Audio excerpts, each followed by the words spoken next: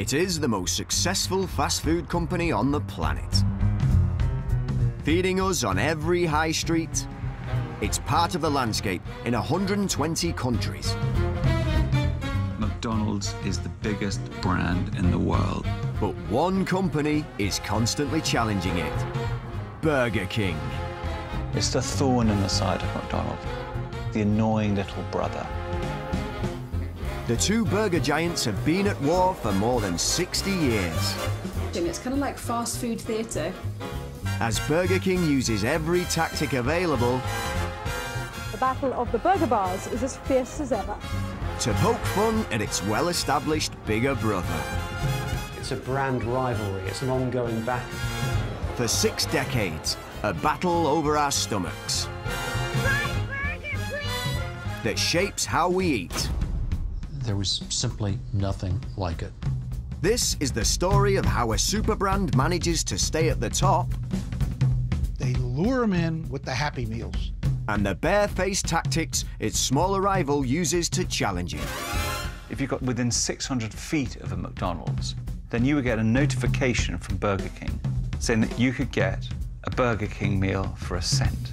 As they both fight to survive in a global market that is constantly changing. We're definitely moving towards a more meatless future, and I think we're going to see a lot more plant-based food on the menu. Which one will you choose? 2 beef patties. Add Big Mac sauce in a sesame seed bun, cheese, lettuce, onions and pickles on top. In the US alone, over 500 million Big Macs are sold every year. Roughly 17 a second. It's the gold standard of burgers. And in the blue corner, the challenger, the Whopper. More beef, better taste. Created in 1957, the Whopper sells over 1 billion a year, making it the only serious rival to the Big Mac. With those 110 grams of beef, the Whopper smashes the Big Mac's 90 out of the park. In fact, the Whopper is almost an inch wider. And with 630 calories, it towers over the Big Mac's 540. So, how did these 2 burgers become the best-selling in the world? Rewind to 1939, as the US was emerging from depression. Business was booming, especially the motor industry. Sort of age of the motor car, 40s and 50s, this surge of this new toy that people could afford to use. Petrol was cheap, obviously. It was a major leisure vehicle. And they were looking for something to do, and one of the big things you're looking to do is eat. Those hungry drivers represented a business opportunity. And in 1940, they opened their first restaurant on none other than Route 66 in San Bernardino, California. Demand was high, but service was slow. Too many items on the menu. They were doing everything from, barbecued food, some burgers. I mean, the McDonald brothers were really kind of turning out every sort of food they could get their hands on. So they shut down their restaurant and decided on their tennis court how to lay out the most efficient system of food preparation so that you could get your hamburger in under 20 seconds. This was assembly line cooking, and it mimicked the idea of the assembly line car produced by people like Henry Ford. It was fast food, and the first time really the world had seen food like this. The speed, service and taste soon marked McDonald's out from the rest. There was simply nothing like it. And they had the sign out in front that said, over 1 million hamburgers sold.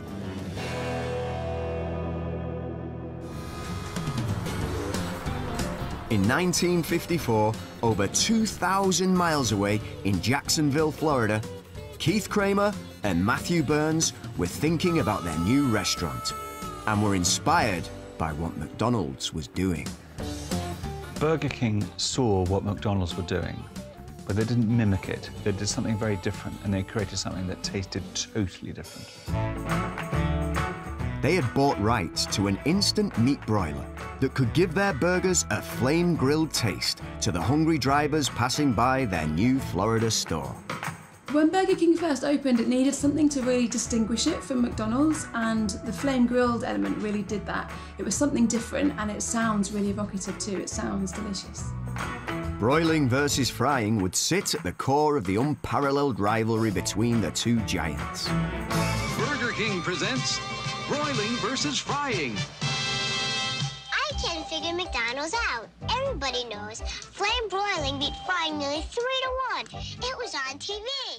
It does affect the taste, but it certainly is something that's vitally important when you want to separate yourself in a highly competitive market. You have a technique, you have a way of cooking, you have a way of presenting your food that's different from your competitors. So, what are you gonna do? I know, go to Burger King. Aren't you hungry for Burger King now? In 1953, in San Bernardino, California, McDonald's fast food restaurants were booming.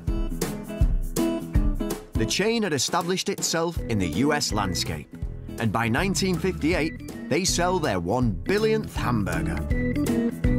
Over at Burger King, the young upstart, having followed McDonald's successful fast food model, was slowly expanding, with each outlet featuring broilers to guarantee their unique flame-grilled taste.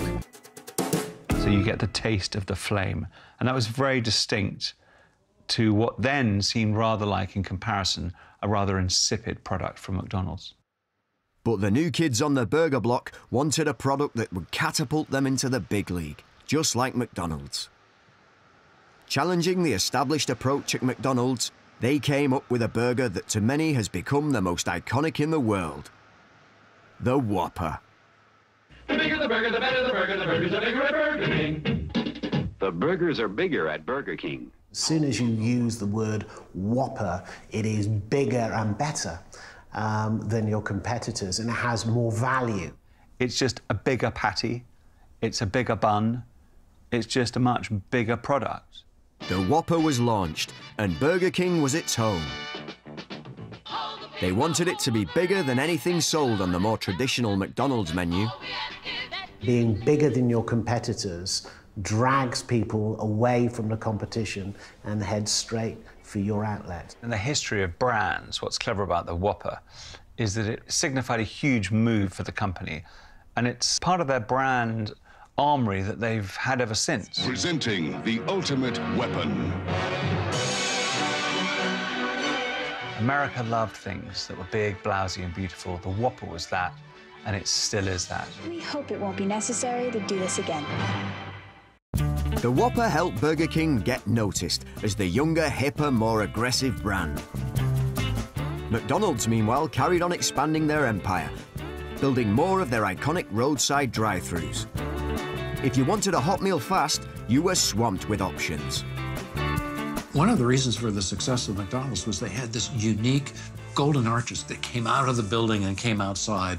And the reason why fast food operations in general had unique architecture was simply people would be driving by. They would drive by on a freeway or drive by on a highway, and you would know exactly what you're going to get.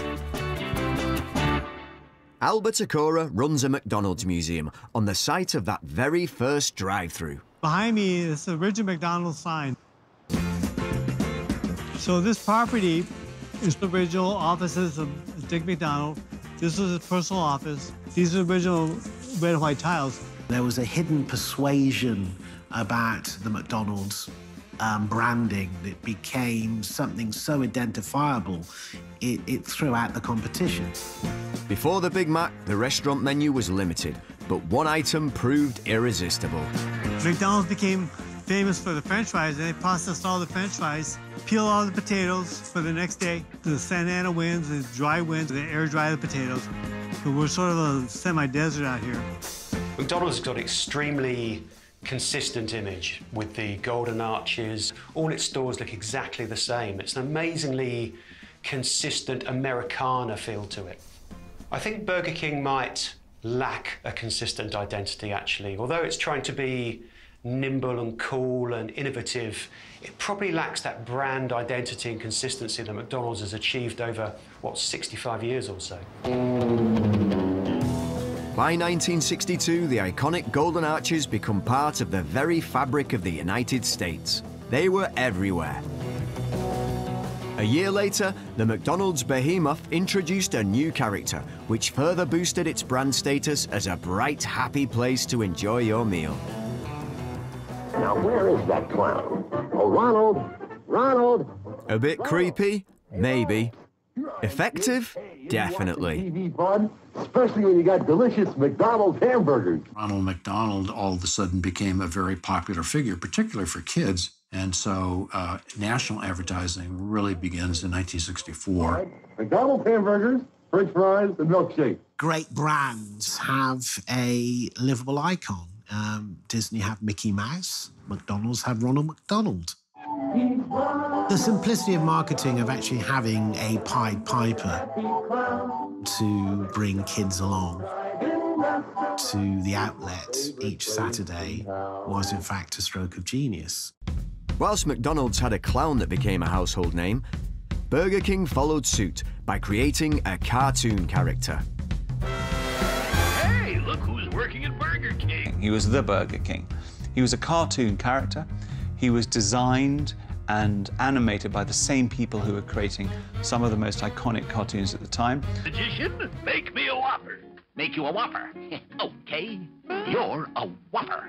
No, I mean, give me a Whopper. Phew. You've got these two brands fighting over the same market, using very clever tactics and throwing every single piece of creative genius they could at it. You're a vanilla shake. Hey, you made me a bag of French fries. Nobody's perfect. Despite McDonald's status, they knew they needed something beyond their traditional burgers to rival the success of the Whopper. And they hit the jackpot.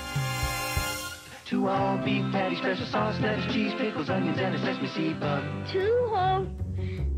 2 all-beef patties, special sauce, lettuce, cheese, pickles, onions on a sesame seed bun. 2 all beef patty, special sauce, lettuce, cheese, pickles, onions, and a sesame seed bun. 2 all beef patties.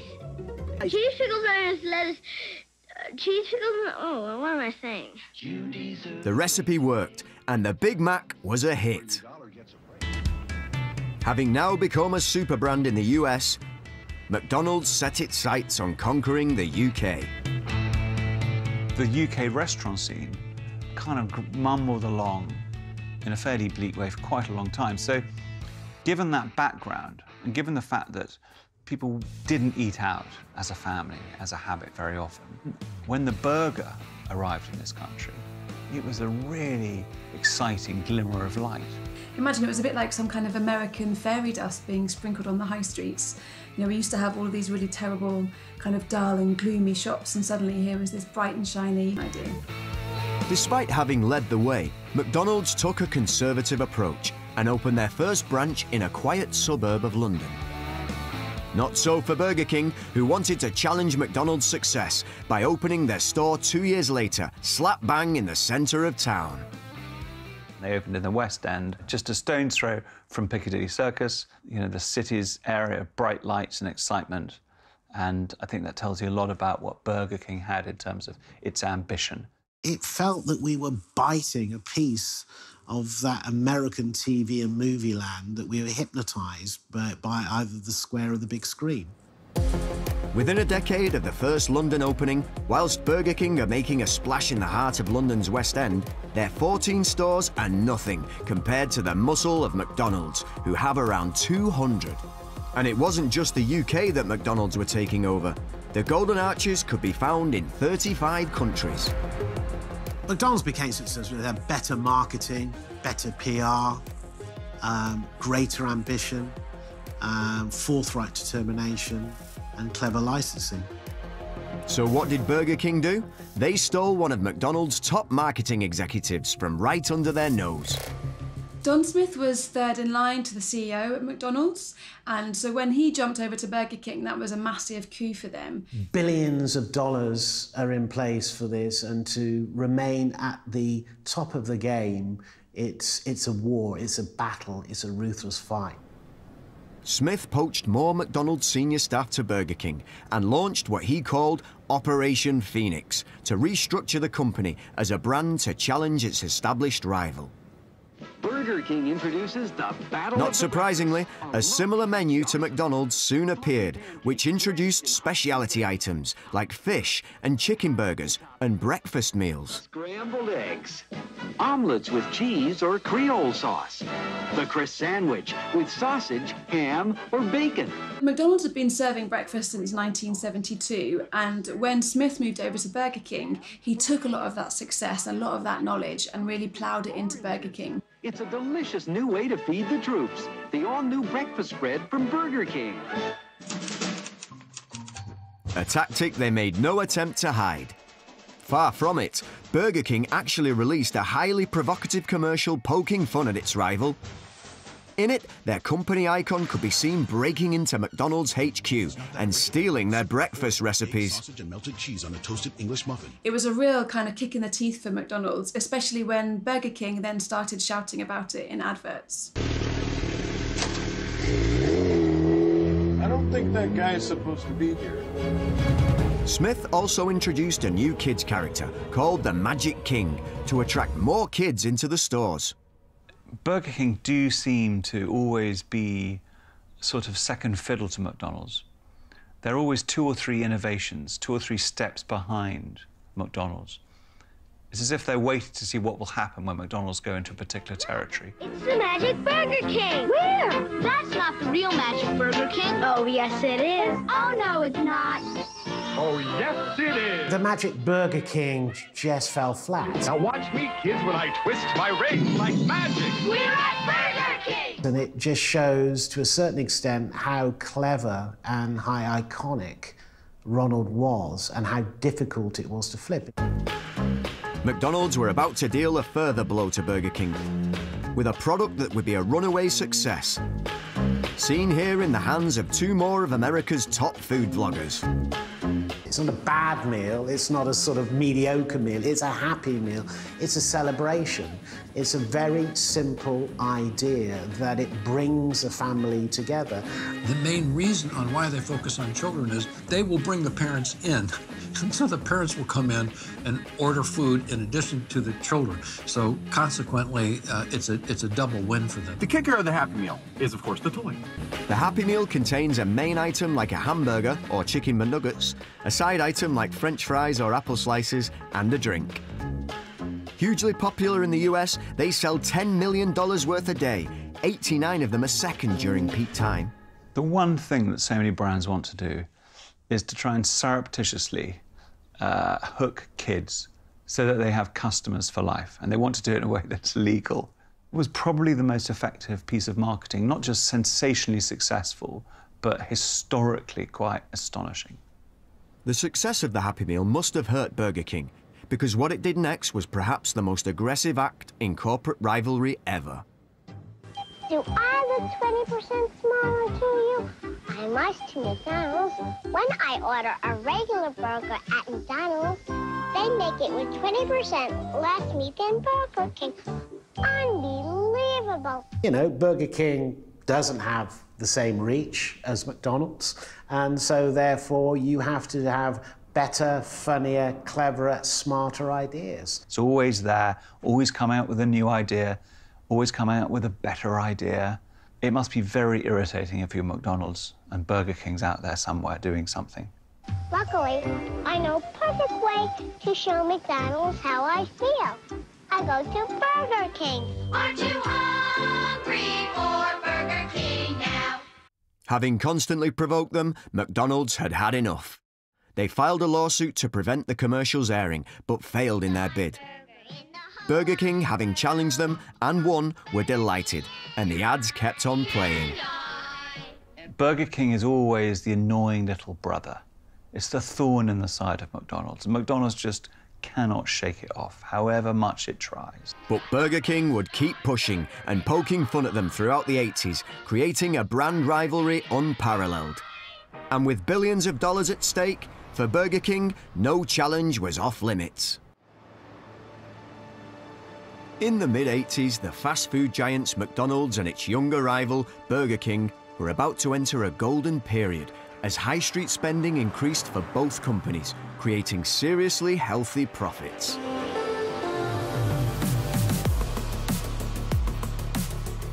McDonald's is opening another 100 restaurants in the new year. Burger King, its main rival, is opening 55. The battle of the burger bars is as fierce as ever. To gain even more of a foothold, the two companies turned to advertising, and between them spend nearly $300 million in 1983 alone. McDonald's stronger brand was ploughing ahead with 37% market share, whilst Burger King's 16% was little more than an annoyance to those working under the golden arches. For Burger King, however, provoking its big rival allowed it to have more fun in its ads and be more original in the way it served its customers. May I help you, sir? 2 Whoppers, 2 Whopper Juniors, and 4 Coca-Cola. And would I have to wait long if you made 1 Whopper with no pickle and no lettuce? No, sir. Hold the pickle, hold the lettuce. Special orders don't upset us. All we ask is that you let us serve it your way. Oh, well, Burger King's Have It Your Way campaign was quite interesting in that you could tailor your own burger. McDonald's has always been about consistency, right? So Burger King was trying to make that a weakness of McDonald's. It was saying it was too predictable. Now that's the way to do things, our way. Have it your way. Have it your way at Burger King. It's Burger King. In a way, burgers are classic brands. There's not much to choose between different hamburgers, so you have to spend a lot on marketing to win market share from one to the other. Decisions, decisions. Taking pot shots at McDonald's became something that defined the Burger King brand. McDLT's fried, so it tastes, well, fried. The Whopper is flame broiled to taste more like a backyard barbecue. The McDLT is the one they'd rather serve their way. The Whopper is fixed your way to your taste, all of which should make your basic decision very simple. It just shows how smart you have to be, that when you're potentially the underdog, you can actually have cleverer, irreverent communication that it can infuriate and confound the competition. But it wasn't just the burgers that were raking in the profits. What most people don't realise is that the humble McDonald's French fry is actually the best-selling fast food item of all time. Fries are the unsung hero on the McDonald's and Burger King menu. If you think about it, you get fries with pretty much everything you order. And also, for a long time, it was the only thing vegetarians could actually eat when they went there. McDonald's might outsell Burger King, but who has the best tasting fries?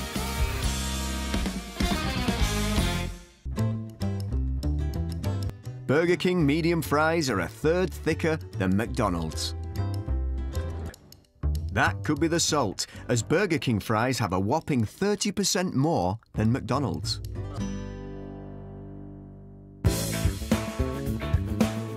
It's the 1990s, and McDonald's bid for world domination is cemented, as over 1,000 new restaurants open every year across the globe.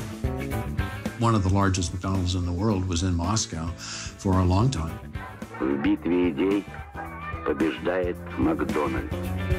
In the UK, they're everywhere. Burger King, however, has failed to come anywhere near matching McDonald's scale, lagging far behind with less than a third of the amount of stores. Things couldn't be better for McDonald's. But in the late 90s, fast food comes under attack, and McDonald's scale and visibility make them incredibly vulnerable. The 1970s and the 1980s were a time of glorious growth for McDonald's. And I suppose it was mainly fueled by its very simple popularity. But once McDonald's crept into the 1990s, the brand started to come under attack from all sides. McDonald's attracted a lot more criticism, and that became, to a certain extent, the end of what had been, particularly its early days, a bit of a fairy tale. The anti-capitalist movement lines up McDonald's as target number one, and protests grow across the globe. A group of Greenpeace activists make a string of allegations about animal cruelty, unhealthy food, and poor working practices in a case that became known as McLibel. McDonald's won the case, but they lost the PR battle. The big story was of this corporate beast against the idea of freedom of speech. It was a PR disaster. And being the global market leader meant that when fast food came under scrutiny, it was McDonald's that took the brunt of the blame.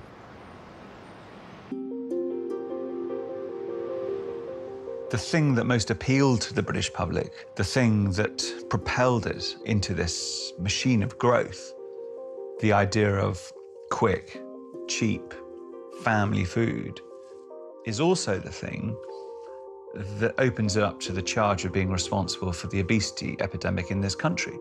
From a PR point of view, Super Size Me was a turning point for McDonald's. It made influencers at the time think that if we were going to sustain our life just purely on McDonald's, look at the disaster to our health. And that caught fire. And that was incredibly difficult to contain, because if you're going to consume McDonald's over a period of time on that scale, you're going to die. That's not good for a brand. McDonald's claim the film is flawed. A year after the movie's release, McDonald's and then Burger King introduced salads alongside veggie wraps, smoothies and fruit.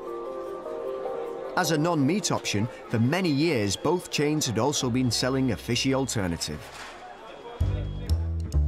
McDonald's, as always, pioneered it, and Burger King followed suit. The sandwich was the first non-hamburger item to be launched. It was released to help sales in Catholic areas, where customers abstained from eating meat on Friday. Ingredients: a fried breaded fish fillet, a steamed bun, tartar and cheese. Burger King's alternative? The Big Fish. And it's just that, with 188 grams of Alaskan pollock to the fillet's 156 grams. Big Fish wins hands down. The Big Fish debuted in 1978, shortly after the new McDonald's execs switched camps to Burger King. When it launched, it went by the name The Whaler. Just when you thought this was the big fish in the sea, Burger King brings back the Whaler.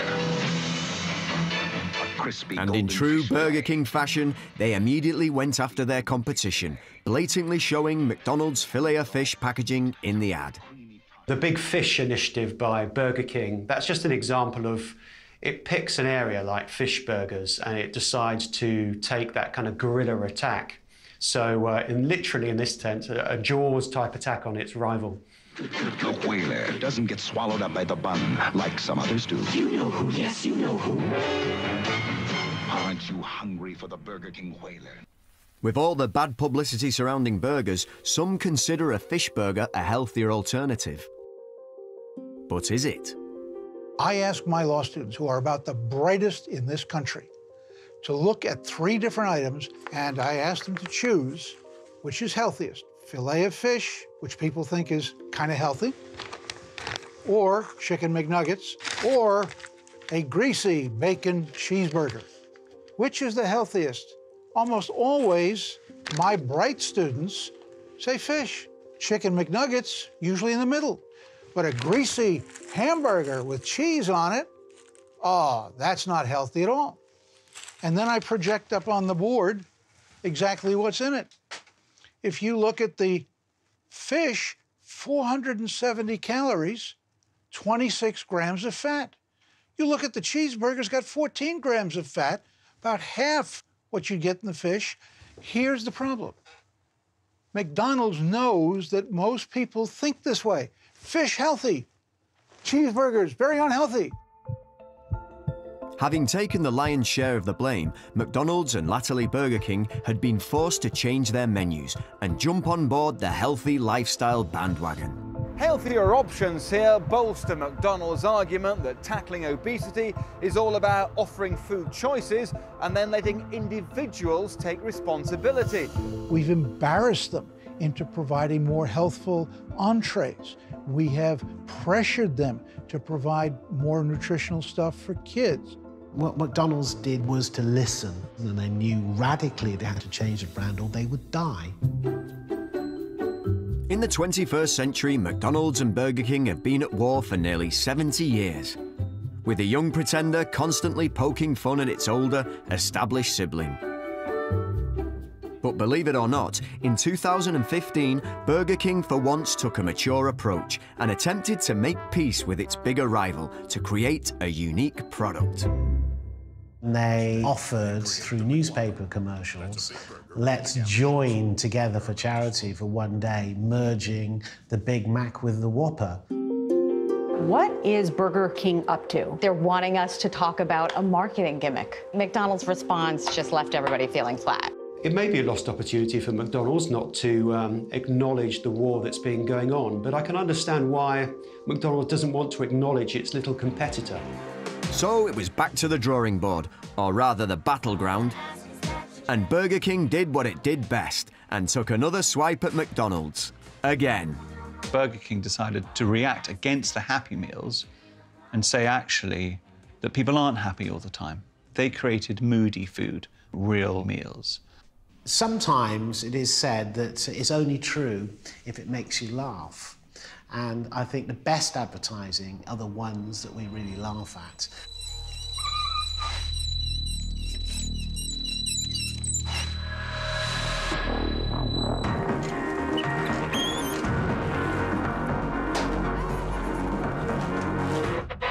I want my Whopper. Despite constant attacks from its smaller rival, for both companies, change was on the cards. We're actually seeing a lot of really exciting innovation on the high street, so a lot of independents are taking the fast food model and using it to sell healthier fast food. Sales in the fast food market are up 34%, and the food, like the profits, is also getting healthier, bringing in new competition that caters for customers with concerns about animal welfare and the environment, who are suspicious of the ethics of the two US giants. And they knew radically they had to change the brand or they would die. I suppose one of the great phenomenons now is a genuine search for healthy alternatives, and it's becoming mainstream. You do feel that they are trying to adapt to the age, but actually the age now is moving much faster and the change is coming on a lot much more quicker than I think both brands can face. 7% of British people now identify as vegan, and I think more and more people are becoming flexitarian and looking to reduce their meat consumption. So McDonald's really needs to get into the plant-based food technology game and start offering more vegan options for their consumers. They are supertankers. It is impossible to turn quickly, to face these changes and these culture wars that are igniting within social media. We are on the cusp of a vegan food revolution. Plant-based food technologies are set to explode in the mainstream.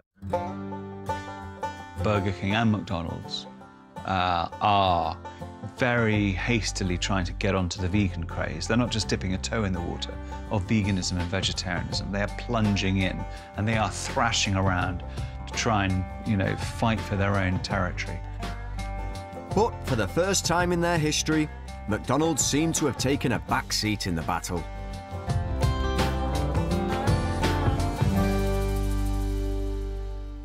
It looks like Burger King may have stolen the thunder from its big rival, producing something not extraordinary, but impossible. It tastes like meat, it bleeds like meat.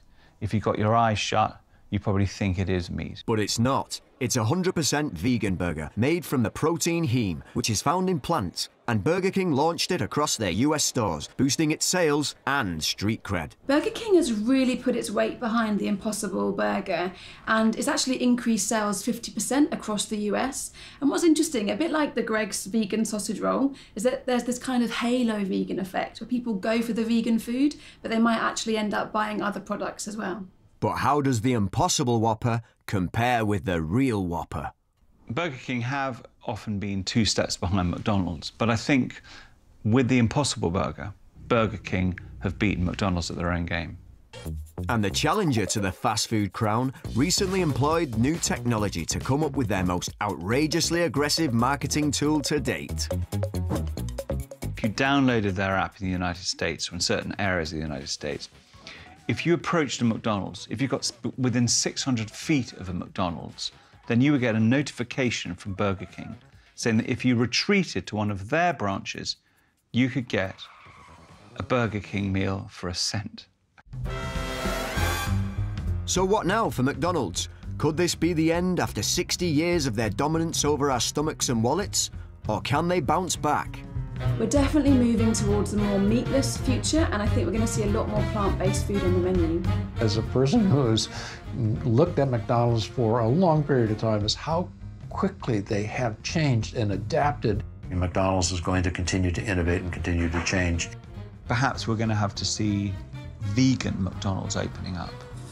Perhaps we're going to have to see some McDonald's becoming super uber premium. Perhaps we've got to see, in some areas, McDonald's becoming incredibly cheap, going massively down market.